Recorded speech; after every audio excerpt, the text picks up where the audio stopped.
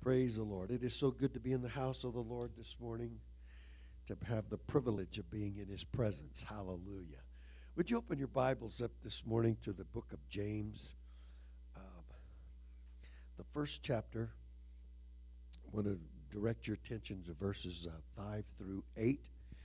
James 1, verses 5 through 8. Here's what the word of the Lord says.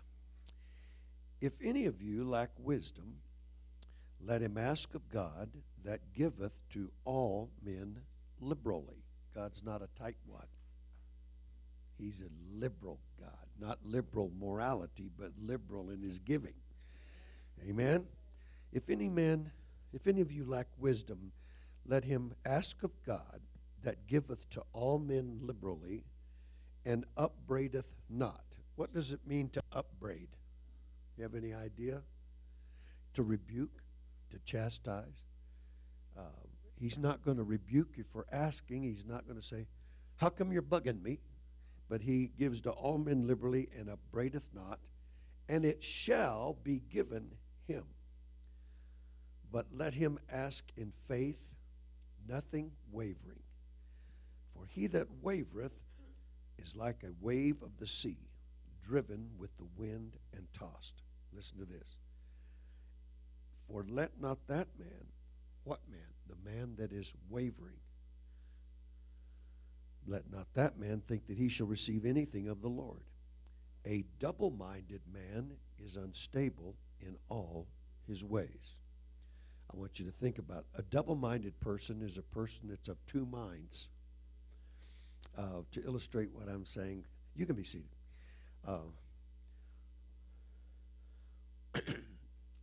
While my wife and I were traveling as evangelists, we traveled for 7.5 years, preaching the gospel from coast to coast. We went from California to North Carolina and back 2 times over those years, preached the word of the Lord. And one day I heard my daughter, at the time she was 4 or 5 years old. I don't remember just how old, but she was a very small child. And she often played church. She baptized her baby dolls in Jesus' name. She shouted. We have a cassette tape when we were preaching revival in Los Angeles. One year they put us up in a motel, and my little daughter, Nancy, she was praying and worshiping God, and my wife turned on the recorder, and you could hear little patent leather shoes on the tile floor. She was in there shouting. You could hear them clicking on the floor. Click, click, click, click, click, click, click, click. She was shouting. And one day I heard her in there. She was kind of praying. I don't know what to go on, but she would say, oh, yes, I will. Oh, no, I won't. Oh, yes, I will. Oh, no, I won't. Double-minded. Oh, yes, I will. Oh, no, I won't. Now, she was a child, and I thought that was kind of funny. But, you know, it's amazing how many apostolics are of two minds. Of two minds. I'm preaching this morning, teaching this morning on the subject of developing steadfast faith. The Bible says, be steadfast, unmovable, always abounding in the work of the Lord, for as much as you know that your labor is not in vain in the Lord. And that is very critical when it comes to faith. We can't be of two minds. One day believe God's going to do it, and the next day doubt that He will. One day know He's hearing us, and the next day say, God, you forgot me. And I don't want you to raise your hand, but I know that a lot of apostolics suffer from that affliction. Amen. Oh, Sister Gloria, you wanted to testify right now real quick, because I got just a few minutes and I got to use them all up. I just want to tell you, last Sunday or the Sunday before, that evening when Pastor Alred spoke the word, he was telling his testimony, but to make a long story short, God healed me of my hip. I no pain whatsoever. I have to take no aspirins, and I praise God for it. Thank you, Jesus. Jesus is wonderful. Hallelujah. Jesus is wonderful. So faith is like a muscle.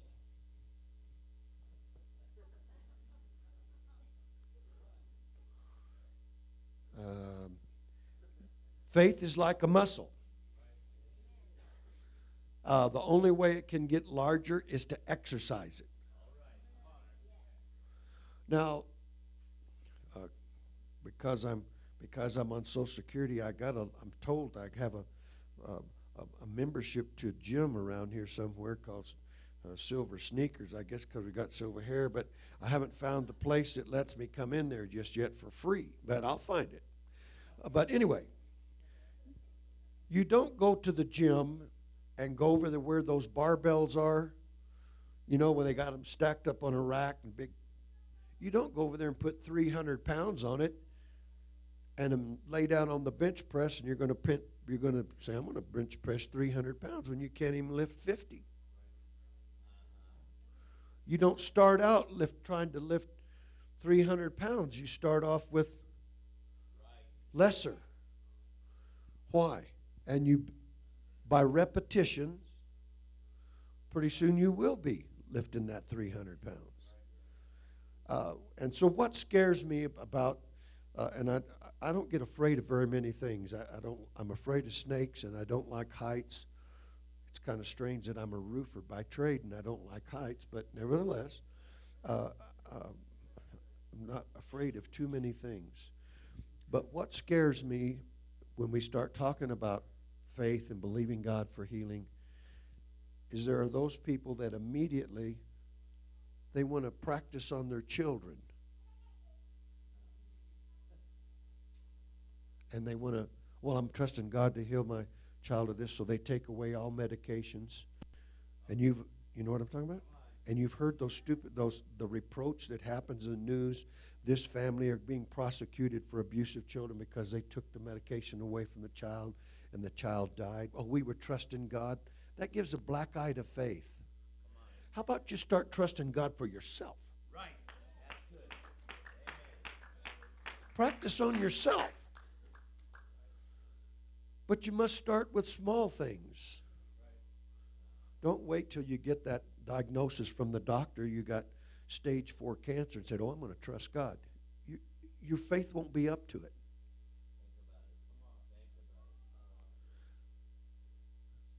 Are you with me?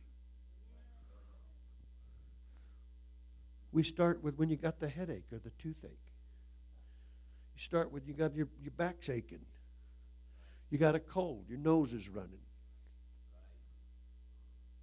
You start trusting God and believing Him to heal you. And when He does, you praise Him.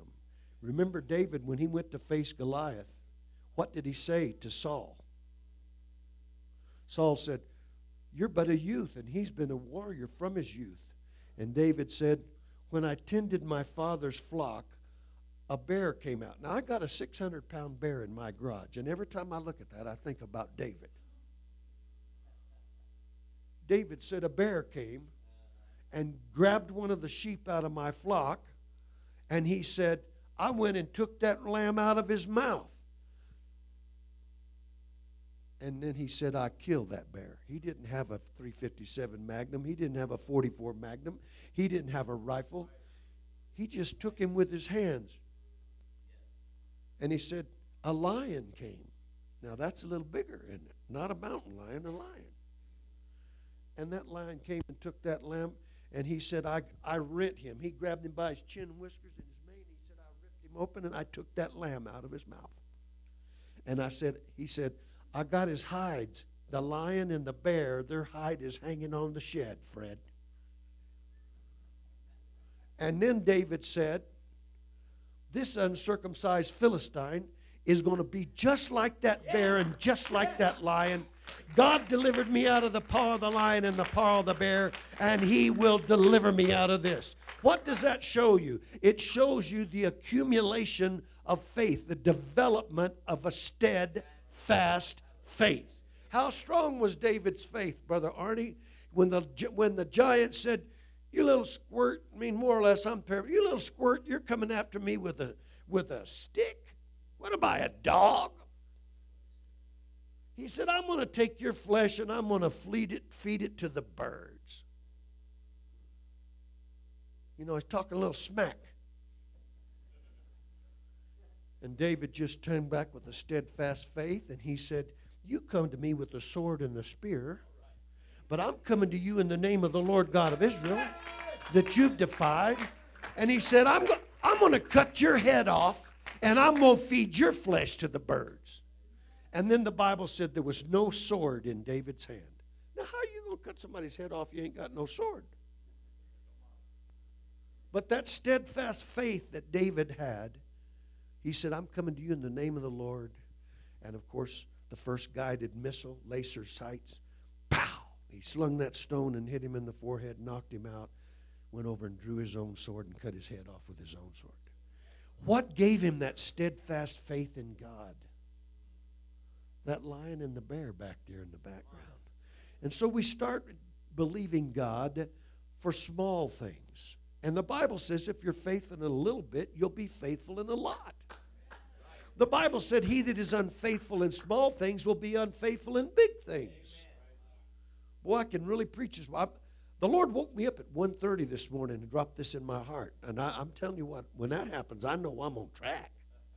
Because I sleep like a rock. It may take me a while to get to sleep, but when I get to sleep, buddy, I'm out. And at 1:30 this morning, the Lord woke me up and these scriptures were on my mind. And I know where we're going today. Praise God. My daughter, she's old now. She's in her 40s.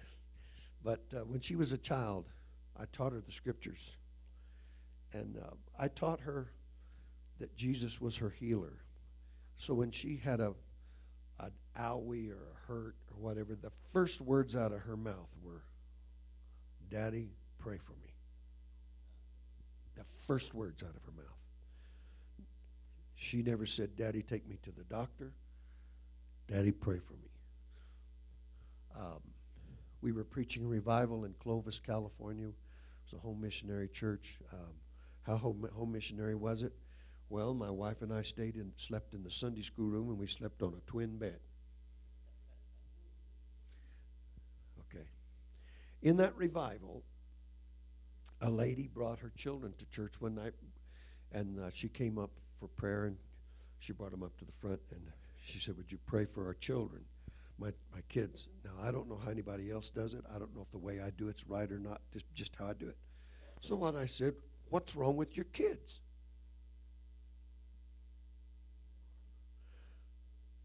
And the lady said, they have the chicken pox.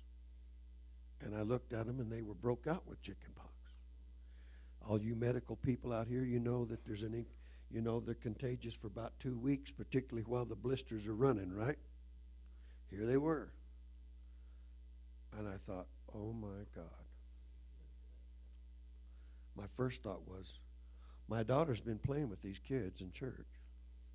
And here we are, evangelists. We're going to be traveling to another church, and after that, another church, and we're going to be spreading chicken pox everywhere we go.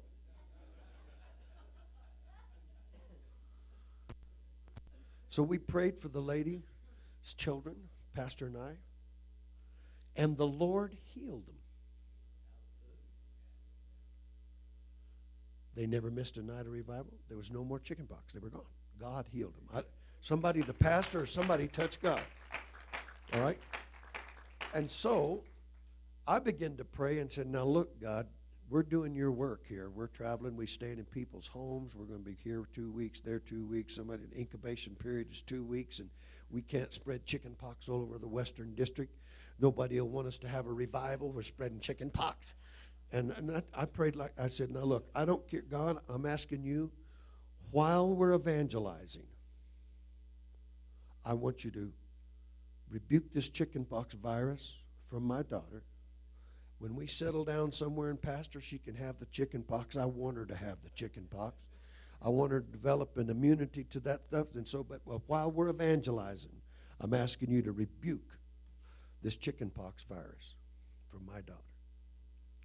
And I would hear my daughter saying to little kids, she'd say, I'm not going to get the chicken pox because my dad's done rebuked the devil. Only she didn't say rebuke, she said beruked. He's done beruked the devil. My daughter did not get the chicken pox till we settled down in Burbank, California to pastor in 1981. She was in the 3rd grade, and she got the chicken pox. She had about 10 chicken pox, and that was it. But what are you saying? Are you bragging on yourself, brother? No, it's not me. It's God. I expected completely, absolutely, that God would rebuke the chicken pox virus, and she would not have the chicken pox. And she didn't have the chicken pox. That 7.5 years that we traveled, no more. And so developing a steadfast faith. We preached last week, Psalm 138:3. He has magnified his word above all of his name. And so we're talking about it today. James said, if any man lack wisdom. What is wisdom? There's a difference between knowledge and wisdom. Knowledge is information. Now, there's a word of knowledge and a word of wisdom. I'm not necessarily talking about that. Those are gifts of the Spirit. But the etymology of the word wisdom it relates back to knowledge. You can have knowledge about something, but if you don't know how to use that knowledge, you're shot down. And so what wisdom is how to use the knowledge that you have.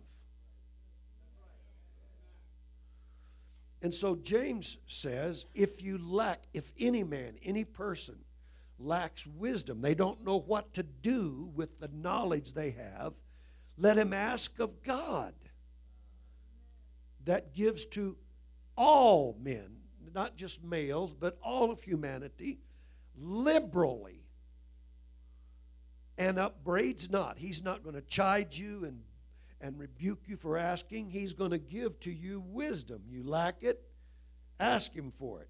He'll give it to you liberally. But notice what he says here. Notice the positive. If any man lack wisdom, let him ask of God that giveth to all men liberally, and upbraideth not. And it shall be given him. Not it can be, or it could be, or he's able to give it. It shall be given him. Positive? Positive? Shall be given him. All right. Well, what's the key? But let him ask in faith. Now remember, we taught last week, Romans 12:3, according as God has dealt to every man the measure of faith. Raise your hand and say, I got the measure of faith. You need to claim it. You need to acknowledge it. Amen. He has dealt to you the measure of faith. And so he says, but let him ask in faith, nothing wavering. That is, it's not, oh, yes, I will. Oh, no, I won't. No. Oh, yes, he will. Oh, yes, he is. I receive it from you right now. Now, Brother Fisher will tell you how many times in pastoring and counseling with people over the years, how many times have we heard something we didn't know what to do about it? A lot of times. Now, we don't tell you that.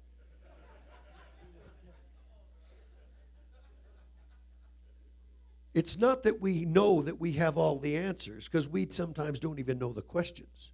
But here's what we do know. That God will give me the word that I need right when I need it.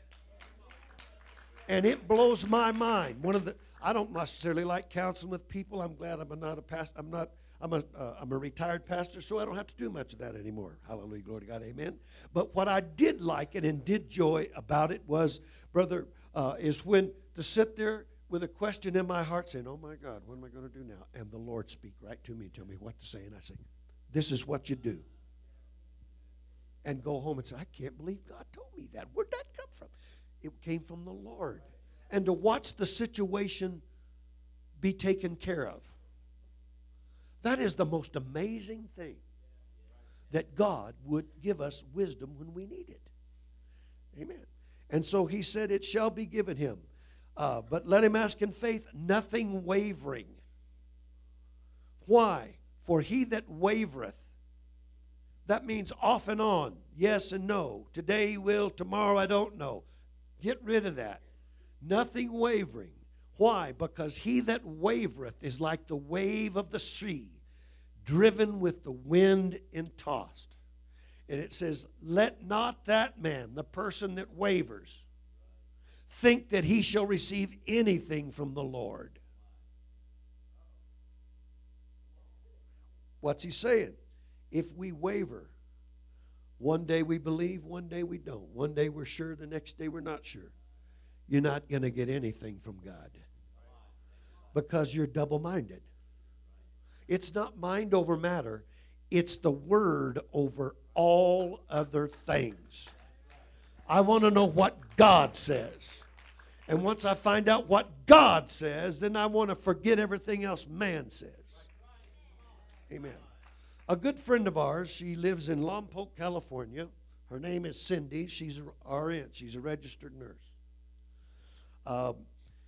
Brother Kendrick was her pastor. He's gone on to be with the Lord now. But she had severe diabetes. She had to inject herself regularly with insulin.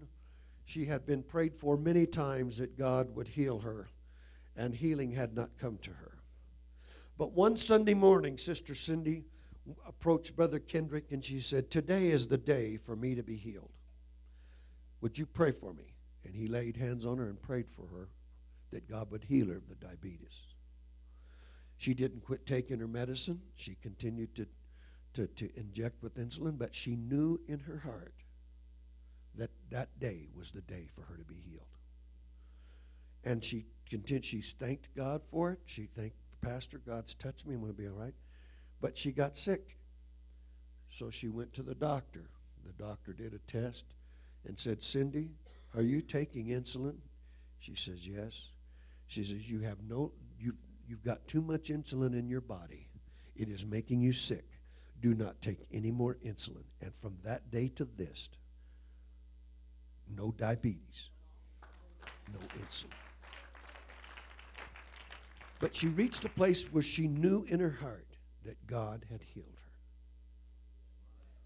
And from that point on, she praised God, and the doctors confirmed that God had healed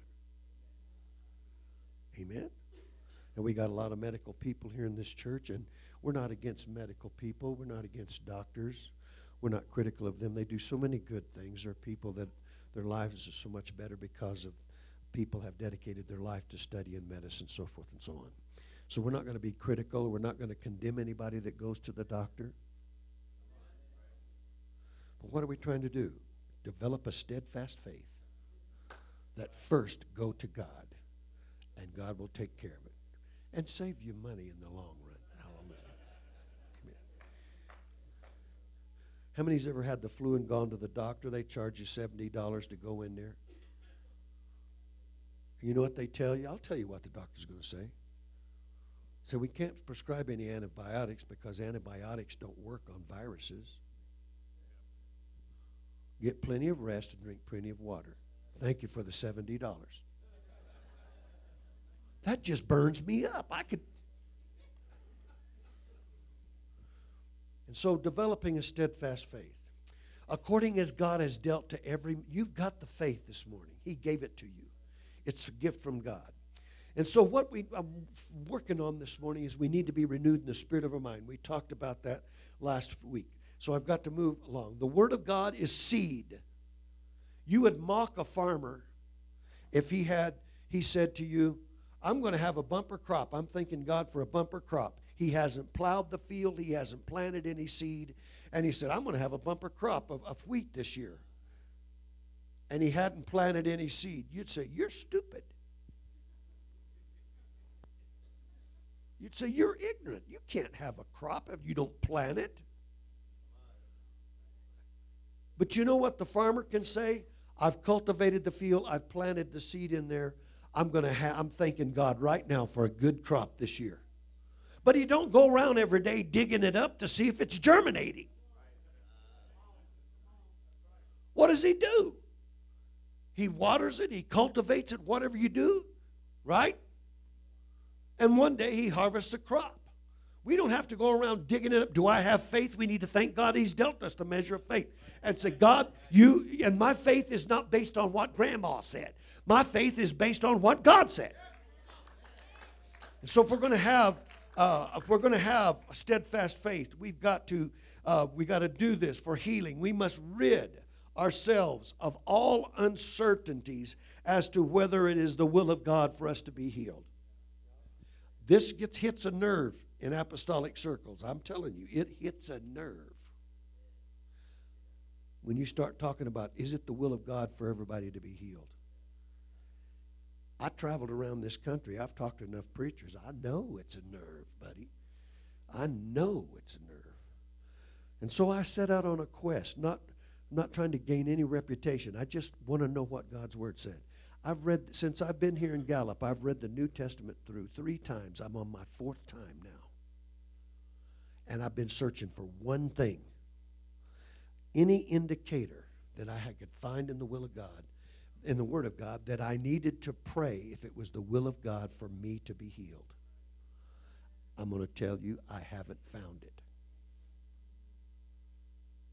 There's no teaching that I should pray whether it's the will of God for me to be healed or not, or for you to be healed. It's to be understood it is the will of God.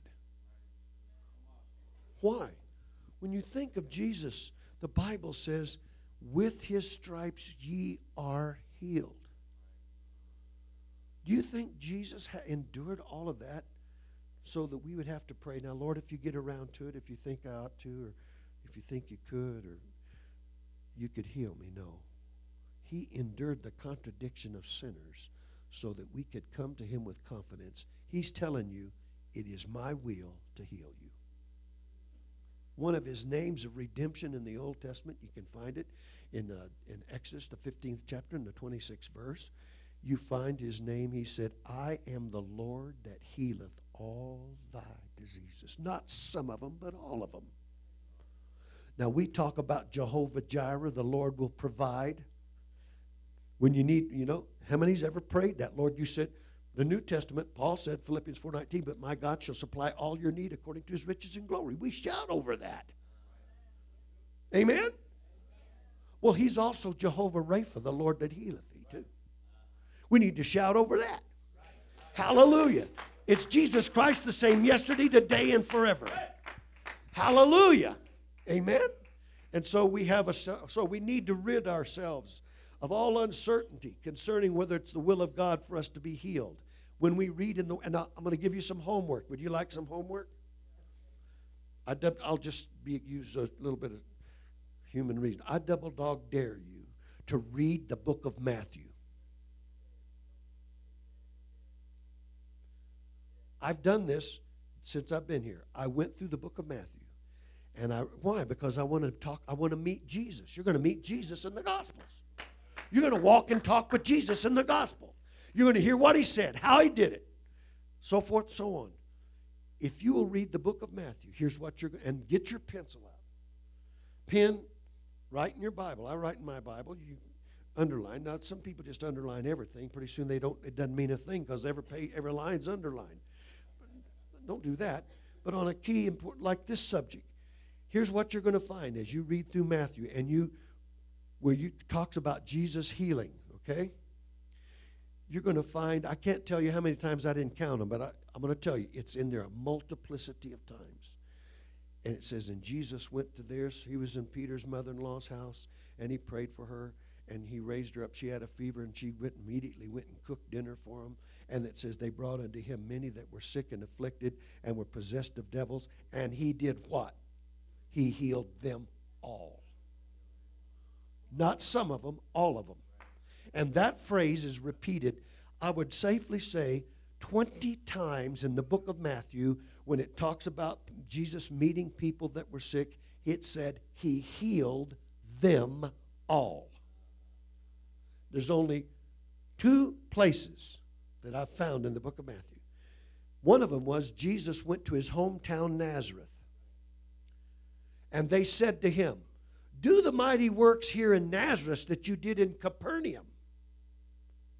But it said Jesus did not do many wonderful works in Nazareth, except he laid his hands on a few people that were sick and he healed them. But he did not many wonderful works in Nazareth because of their unbelief. And how do we know? Isn't this Jesus, the son of Joseph and Mary? And isn't this his brothers and sisters over here? Who does this guy think he is anyway? That's basically what they're saying. And the other time was when Jesus passed by the pool of Bethesda in John 2, I think it is. There was a man that had an infirmity 38 years. And the Bible says Jesus knew he had been a long time in that condition. And he said to the man, read it. I want you to look. Don't do it now. Just read it. He said to the man that had been afflicted for 38 years, he said, wilt thou be made whole? He didn't say, do you want to be? Will you? Different. And this man said, he started whining and sniveling. The pool of Bethesda, at a certain time, an angel came and troubled the water, and whosoever first stepped in the pool was healed. And the man, Jesus says, wilt thou be made whole? He'd been there 38 years. And he said to Jesus, every time I try to get in the pool, somebody gets in ahead of me, and I don't have anybody to help me. Read it, see if it ain't so. Whining and sniveling, and nobody's prayed the prayer of faith for me. Nobody helped me. Nobody loves me. Everybody hates me. I'm going to go in the backyard and eat worms. What did Jesus say to that? Rise, take up thy bed, and walk. And he got up and packed his bag and walked. Hello? So, Nazareth, no many miracles were done there, not because Jesus wasn't able to do it, but because of their unbelief. You'll also find in the book of Matthew, you'll find different individuals that when Jesus spoke to them, he said, thy faith hath made thee whole. What was it? The woman with the issue of blood, 12 years, suffered many things of many physicians, steadily grew worse. She got up one morning and she heard about Jesus coming to town. And what did she say? Well, I know he's able. I know he can. I hope he will. No. I know that if I but touch the hem of his garment, I will be made whole. And then she went, Brother White, and she got through the press. It wasn't the news people. It was a throng of people around Jesus. She made her way in, Brother Dominic, and she got down and she touched the hem of his garment. And the Bible says she knew in her heart that she was healed. And not only did she know, Jesus said, who touched me? And the disciples began to rebuke Jesus. They said, Lord, look at this crowd. They're all wanting to get close to you. And you're saying, who touched me? And Jesus said, I felt virtue go out of my body. And the woman said, it was me. And what did Jesus say to the lady? Thy faith hath made thee whole. What did he say to some other people? He said, be it unto you even as your faith. Hello? The man that was a centurion that came to Jesus and he said, my servant is sick unto death. Will you come and heal him? And Jesus said, I will come and heal him. And the man said, wait a minute. I'm a man under authority. A centurion was a man that had 100 soldiers under his command. And he said, I'm a man of authority. I say to this man, go, and he goes. I say, you come here, and he comes here. And he said, Jesus, you don't have to come to my house. You just speak the word, and my servant will be healed. And the Lord said, I have not seen this kind of faith in all of Israel. And he said, your servant is well. And the man went home and he checked it out. And at that same hour that he was talking with Jesus, the servant began to be healed. And so what we've got to do, saints of God, is Jesus purchased our healing. We're not going to preach against doctors. We're not going to say people are sinning if they go to the doctor. No. Get rid of that Tommy rot. That's craziness. Let's get our mind on the subject is that Jesus is the healer. Let's get our mind off the subject. I'm not holy enough. And it's not about holiness in that matter. It's about a trust in God. It's about a steadfast faith. It's about an assurance that our God loves us and cares for us. Our God is moved with compassion. He can feel our needs, and He's ready to meet those needs. And so we got to get rid of that. We need to be sure when we start to attempt to exercise faith for healing, we need to know what the Scriptures say about it. That's why I want you to read Matthew. Read it. You're going to find out many times, He said He healed them all. Now listen, the Bible says this. Let's look at Romans, the 10th chapter. I've got to hurry here. Romans 10, starting with verse number 14. Some people call this the Roman road. It's the wrong place to go to tell people how to be saved. It's not talking about that. Let's but see what it is talking about. Romans 10:14 says this. And how then shall they call on Him of whom they have not believed, And how shall they believe in Him of whom they have not heard? And how shall they hear without a preacher? And how shall they preach except they be sent? As it is written, how beautiful are the feet of them, hallelujah, that preach the gospel of peace and bring glad tidings of good things. But they have not all obeyed the gospel. For Isaiah saith, Lord, who hath believed our report? So then faith cometh by hearing, and hearing by the word of God. Hallelujah. What happens is we've got to preach and teach about, you get what you preach, preachers. If you preach the devil, you get the devil. You preach Jesus, you get Jesus and everything He has to say. I don't want to hear about the devil. I want to hear about Jesus. Do you know why people receive the Holy Ghost in apostolic churches? Why aren't they receiving it at the First Church of Christ? The First Church of Christ, they say, God doesn't do it anymore. And if you start speaking in tongues, they say, that's of the devil. They're ready to bounce you right out of the door. Why do people receive the Holy Ghost here, Brother Fisher? Because we preach not only that it's for you, you must have the Holy Ghost in order to be saved. And people come here and they receive the Holy Ghost. Faith comes by hearing, and hearing by the Word of God. You could go to charismatic churches in town and some of them are receiving the Holy Ghost. Why doesn't all of their members have the Holy Ghost? Because they don't believe it's for everybody. Their idea about the Scriptures is not some can and some can't, and you don't need it to go to heaven. It's just it's the spare tire in the trunk. If you get dull, your love for God gets dull, ask Him for the Holy. No. You must be born again of water and Spirit. And we preach the Holy Ghost is for everybody. And we teach that the Holy Ghost is for everybody. When they come to the altar, Brother Arnie, what do? Come on, stand up. I need you. You're a good man. I love you. I watch him. He goes around and prays for people. This man has faith. What are we doing when somebody's down here at the altar, Brother Arnie? What are we doing when they come, they got their hands up in the air, or they're down there at the altar? What do we say to them? We're praying for them. Say, God wants you to have the Holy Ghost. What you're feeling is the Holy Ghost. Right? If you ask God, He'll give you the Holy Ghost. We're going to lay hands on you and pray for you that God will give you the Holy Ghost. Are we surprised when they get the Holy Ghost? No! Why? God's eternal word says He will give the Holy Spirit to everyone that asks Him. You get what you preach. And so there's a need among apostolics to preach about healing. But let's don't get hung up on the deal, well, we got to pray and see if it's God's will. Look at Calvary. Look at in the judgment hall, the stripes laid on His back.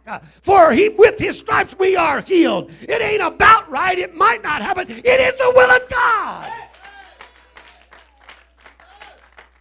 And so if we're going to have exercise, we're going to have a steadfast faith, we're going to have to get our nose in that Bible, and we're going to have to find out what God said about it. And when you find out what God said about it, you grab a hold onto it. And when you pray the Word of God. Whew. I'm not, there's a little glitch. I'm feeling a glitch right now. In new converts class, when I taught it in Ventura, I'd rather teach a new converts class than Sunday morning adult class. One of the memory verses we had, I made them memorize verses. And they had to stand up and quote them every week. I assigned them one every week. They had to do it. To be a member in the church, they had to go through that new converts class. And they had to memorize those verses. You say, Brother Alred. Yeah, that's how I did it. Anyway, one of the memory verses on prayer is this, Philippians 4, 5, and 6. Be careful for nothing. The word careful means do not worry about anything. If you got a study Bible, it'll say do not be anxious. That's to be worried. Be careful for, now, all of us in here have been worried, haven't we? If you're worrying right now, let me tell you something.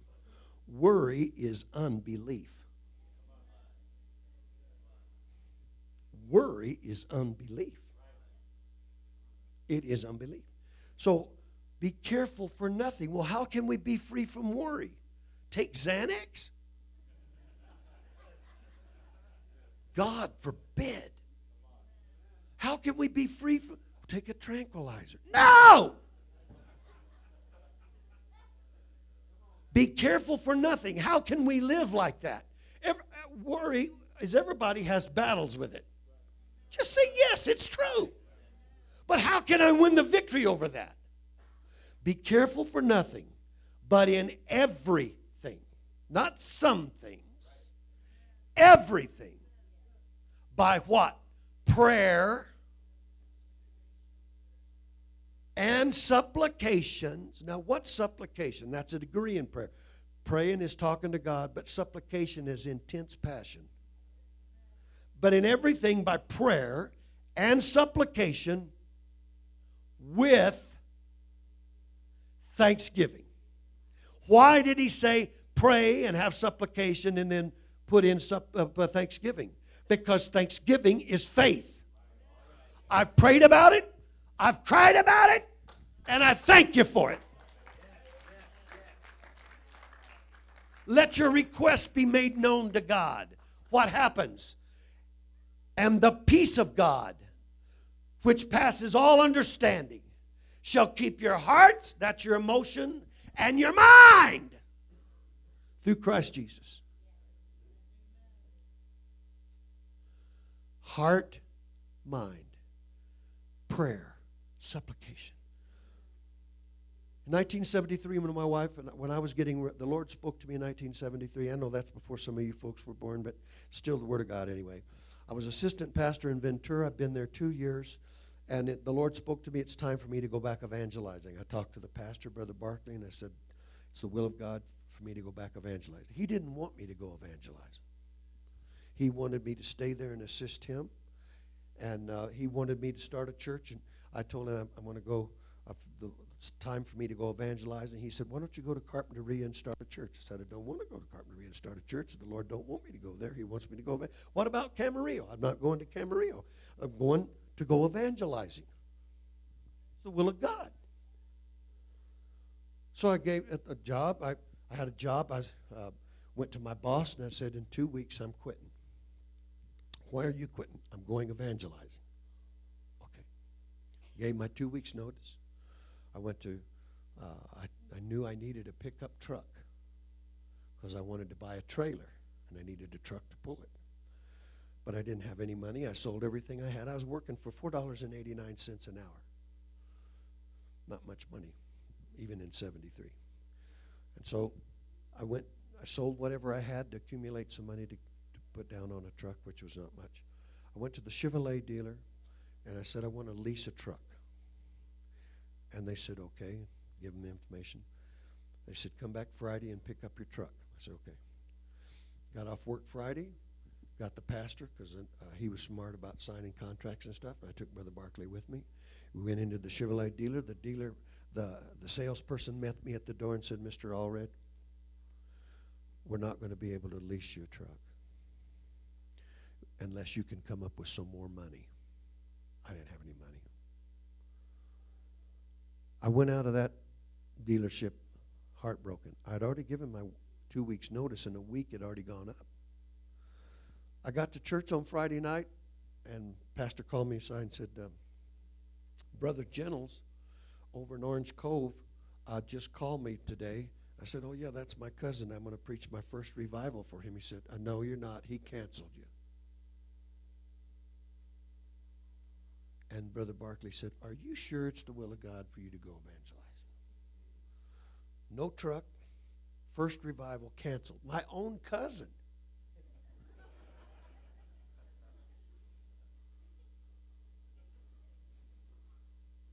You talk about a 1-2 punch, one in the gut, one in the chin. I took it right then. Pow, pow.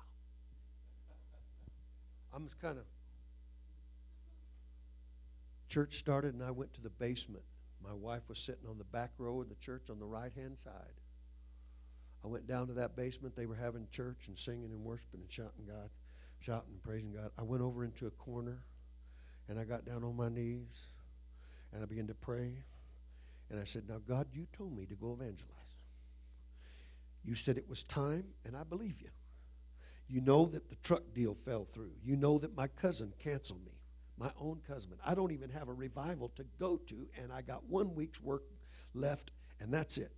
Now, God, I'm not leaving here till you talk to me. And I began to pray and cry out to God and speak to God and waited on God. And pretty soon that worry and that fear went away. There came right here in my gut an assurance. The peace of God came. Now, if you've never wrestled it through, you do not know what I'm talking about. But if you have, you know exactly what I'm talking about. And I remember when that peace of God came upon me, I quit praying. I jumped up. I ran up the stairs out of the basement. I ran into the auditorium. They're singing and shouting. I didn't care what was going on. I ran down the center aisle of the church. My wife was sitting on, well, you're not my wife, but let's play. She's sitting on the back row. And I went up to her and I grabbed her by the hand and I said, you're not my wife, for sure. I said, honey, everything's going to be all right. Did I, Sister Alred? Say it yes loud. Don't bob your head. Say yes. He didn't tell me how it was going to be all right, Brother Fisher, but he told me it was going to be all right. Man, I rejoiced. I went to work Monday morning. I went by the time clock. I punched in. And this guy, I had my tool pouch with all my hammers and all that stuff. I'm walking towards my workstation, thanking God for his goodness. And a man by the name of Oscar Santiago. He was in charge of the roof department that built the roofs for the roof structures for the mobile homes that I worked on. I knew who the man was, but he was not a friend of mine. I just knew him as an acquaintance. And that man walked up to me, Brother Boss, and he called me by my first name. He says, Larry, I hear that you want to buy a truck. I hadn't told anybody at that place I wanted to buy a truck. And he said, I hear you want to buy a truck. And I said, I do, but I don't have any money. He said, I've got a truck. And he said, I like your car. Now, it was a Dodge Coronet. I still owed money on it. And he said, I like your car. He said, if you give me your car, you can have my truck. Sell it to me. I said, okay. If the bank will finance it. Called my wife up, said, we're going to meet me at the bank. Went to the bank. Oscar brought his truck. I drove my car. I believe my wife met me at the bank. I went into the banker. His name is Mr. Thedford. It was Crocker National Bank. It's not anymore. There's no more Crocker National Bank. I said, Mr. Thedford, I want to buy this truck. He said, let's look at it. He looked at it. And I said, but he wants my car. I want to give him my car. I want to buy his truck. And I owed money on the car. And as we walked back into the bank, Mr. Thedford went out there and he looked around that truck. He pulled me off to the side. He said, preacher, you are stealing this truck.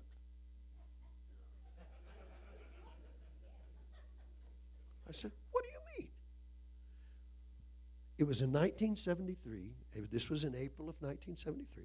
It was a 1973 Chevrolet Deluxe Custom truck. Not the Silverado, but the Deluxe Custom one right under it.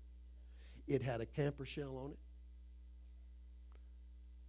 The only thing it didn't have was air conditioning. I didn't care it didn't have air conditioning. I needed a truck. And I told the Lord, I can't afford more than $100 a month payment for a new truck. How new was the truck? It had 2,900 miles on it. And I bought that truck, or God gave it to me, for $2,700. And when I asked, how much is the payment, Mr. Thedford? He said, $104.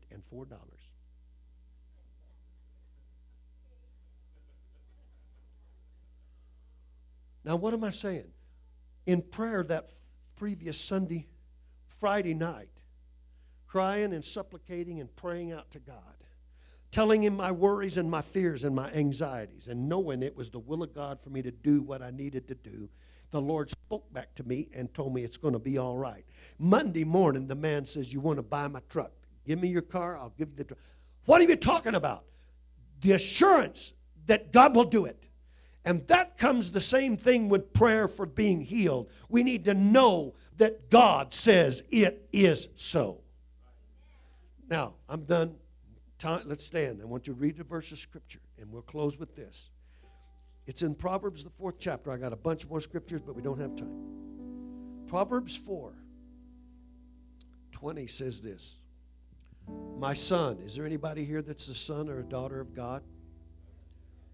I am a friend of God. I sing that song, I'm a friend of God. He calls me son. That's how I sing. My son, attend unto my words. Incline thine ear unto my sayings. Let them not depart from thine eyes. Keep them in the midst of thine heart. For they are life unto those that find them, and health to all their flesh. Keep thy heart with all diligence, for out of it are the issues of life. Put away from thee a forward mouth, and perverse lips put them far from thee. Let thine eyes look right on, and let thine eyelids look straight before thee. What it's simply saying is put the word of God before your face. What does God say about it? Don't look to the right or to the left. Don't be, oh yes I will, oh no I won't.